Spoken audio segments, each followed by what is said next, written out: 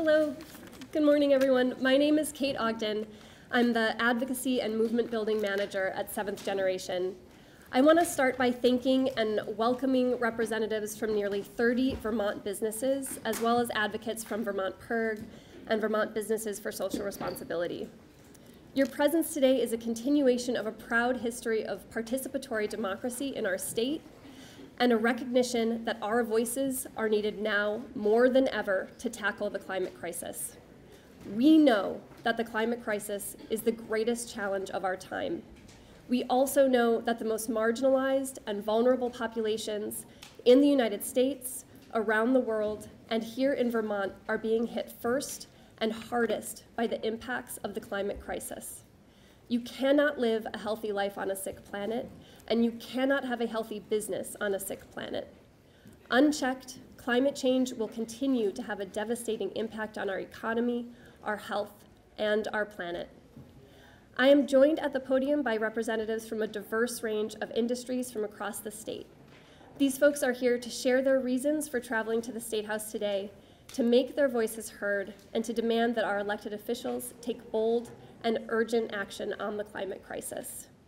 I'd like to start by introducing Christopher Miller, Head of Global Activism Strategy at Ben & Jerry's. Thanks, Kate. Good morning, everyone. I want to start by thanking the, I think, almost 100 employees from 30 different companies around the state of Vermont for taking time out of your busy day to come here. I come here from time to time, but having folks who have taken the time to come and join us here is super important. And I also want to say I'm really proud to be here representing Ben & Jerry's, a company that has given its employees time off to come and talk about this issue. You know, as someone who grew up in the state of Vermont, I take real pride in our state, and I think many of us fancy Vermont as being a leader on a number of issues, whether it's LGBTQ rights, marriage equality, and the environment. And the truth is, on the issue of climate change, Vermont is a laggard. Our emissions have risen 13% since 1990, at a time when our neighboring states' emissions are going down. You know, we're, if I'm honest, blowing it. And that's a problem for our business.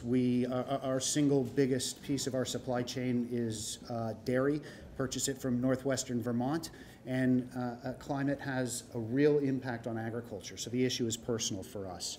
You know, I guess I would just close by saying there are people that have been coming to this building day after day talking about the need for climate action. You have employees from Vermont businesses, you've had youth from all around the state showing up. You know, the time is now to act. There is a sense, I think, under the Golden Dome that action on climate will cost money. And I think if you look around the world, whether it's, you know, the situation around the fires in California, the utilities had to shut the power off to large swaths of the state, costing literally billions and billions of dollars in lost economic opportunity. The cost of inaction far outweighs the cost of action. So on behalf of all of us at Ben & Jerry's, I would urge our leaders here in the State House to act, and act now. Thank you.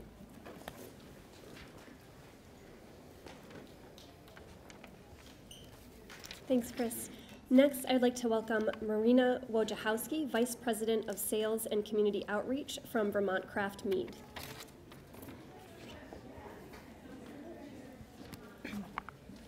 When I was a child, we had winter, true winter, a steady and consistent layer of snow, cold temperatures, and heat waves that would only reach the mid-30s. On January 12, 2020, it was 70 degrees in Boston. While some met the sudden temperature spike with excitement and cheer, I met it with dread. That's not normal, and we need to make sure it doesn't become the normal. As a B Corp company, we are constantly striving to better ourselves by meeting the highest level of environmental awareness and consciousness. But we are only able to accomplish so much without the government's support. I urge you to think about the consequences of delaying action on climate change any further. Think about our farmers, the communities that depend on seasonal business, along with Vermont business owners and their employees. How will our food system look in 10 years when the farmers only have a fraction of the crop to harvest compared to now? How will those communities look when ski mountains have to close due to bankruptcy? How will Vermont businesses, especially those that depend on a thriving agricultural scene, escape bankruptcy when their only choice will be to export and suffer the consequences of inflation? I want my future loved ones to grow up experiencing Vermont the way I did.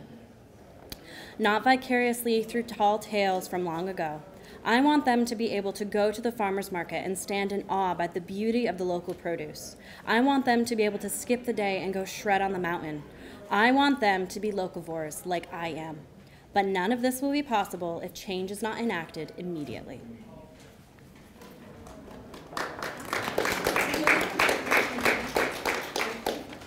Thanks, Marina. Next, I would like to invite Zoila Stokes, Solar Advisor at Sun Common. Thank you. Good morning, everyone. Forgive my voice, I do have a little cold, but I feel like this is very important and too important to miss. My name is Zoila Stokes, and I have felt the effects of climate change by a first experience.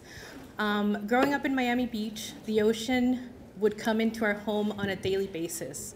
My husband and I decided to move to Vermont, where he's from, and basically because you can't set roots in sand on a shore that's washing away. It's not because of his love of plowing or clearing off the car of snow. I work at Sun Common as a solar advisor because I want to be a part of the climate change solution. The solar industry in Vermont installed 40% less solar in 2019 than it did in 2017. 40%. And trust me when I tell you that we actually do work. It's not for lack of interest, and it's not for lack of trying. My team is pushing hard. We're pushing hard as fast as we can, but the policy changes have hampered our efforts. Vermont should be setting the pace. We need bold climate change action now. We need to set the bar where we need to have it at 100% renewable by 2030. What are we worried about? Creating cool new jobs? Or enjoying the benefits of lots of energy money in our local economy? I speak to Vermonters on a daily basis, and one of the stories that sticks out the most is from this gentleman in Hardwick. At 80 years old, he decided to go solar, not for himself, but for the benefit of his grandchildren. If an 80-year-old Vermonter can invest in solar, I ask you, all of us, our state's elected leaders, to do the same, lean in, be brave, and be bold for our future. Thank you.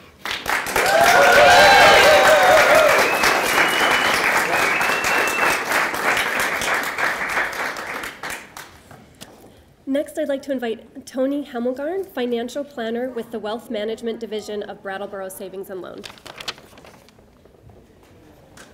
Thank you. I first moved to Vermont a little over 20 years ago, and I quickly realized that our communities and natural resources make this a unique and wonderful place to call home. Back then, we used to talk about the epic ski seasons.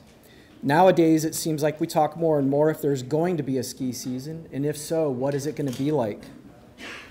In 2003, I thru-hiked the Long Trail, and never once did I ever encounter a tick. Now I can hardly work in my backyard, go for a hike, or walk my dog without pulling off a tick. The reality is we are all experiencing the impacts of climate change all the time. As a representative of Brattleboro Savings and Loan, I can say we believe, all of us, individuals, businesses, and importantly, government, have an obligation to do more to reduce carbon emissions.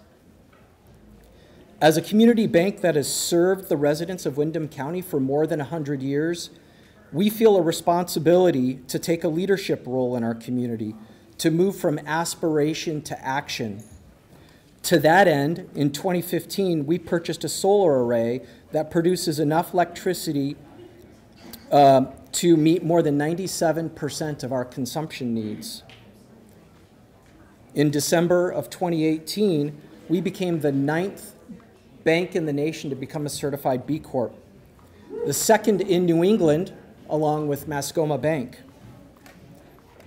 We believe or we view being one of 37 certified B Corps in Vermont as an affirmation of our efforts to continue to do more.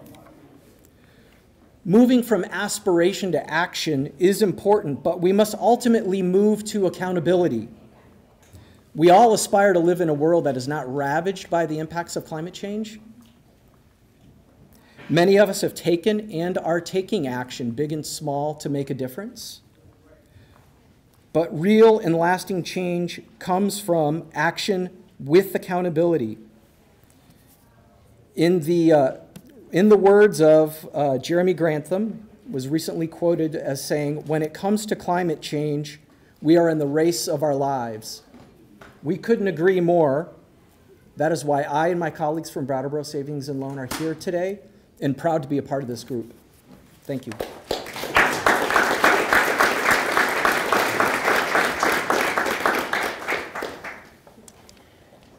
And last, I would like to invite Jen Swain, Global Senior Sustainability Manager at Burton Snowboards. Thanks, Kate. Burton Snowboards was founded in 1977 in a barn in Londonderry, and Vermont has remained our home base since. We now have 400 employees at our headquarters in Burlington, Vermont, and 1,000 around the world. These roots and our shared values with the Green Mountain State are a proud part of our company culture, and it's part of our identity as well. But Vermont has fallen behind on its existing climate commitments, and we're concerned about the outlook for the environment and equity in this state. Burton pioneered the sport of snowboarding. It still remains core to our business, and climate change is a direct threat to both the sport that we love and that we built and the mountain lifestyle that we and our customers lead. That's why the climate crisis is a priority issue for us. There are clear signs of climate change seen through the lens of a snowboarder: decreased snow accumulation, melting glaciers. In the Northeast US, the number of days with snow cover has decreased by 1 to 2 weeks since just 1970. It's estimated that by the year 2100, only 4 out of the 14 major ski resorts in the Northeast US will still be profitable. And this is under a higher carbon emission scenario, and that's the scenario that we're tracking toward today. We need action now. If shrinking snowpack and water scarcity aren't concerning enough, let's think about the implications for the economy. Low snow years in the US see $1 billion less value for snow industries and lead to 17,400 fewer jobs. Consider the even larger implications for the outdoor recreation community and tourism more broadly. For Vermont, outdoor recreation fuels Vermont's economy. It generates $5.5 billion and directly provides 51,000 jobs. That's 1 in 7 jobs in this state. We can't afford to put this integral part of our economy, our communities, and Vermont's tourism brand at risk. As a state that touts its environmental legacy, a strong outdoor brand, it's well past time to take meaningful action on climate. Burton urges Vermont's lawmakers to pass systemic policy solutions that are equal to the severity of the climate crisis that all of us face. Thank you very much.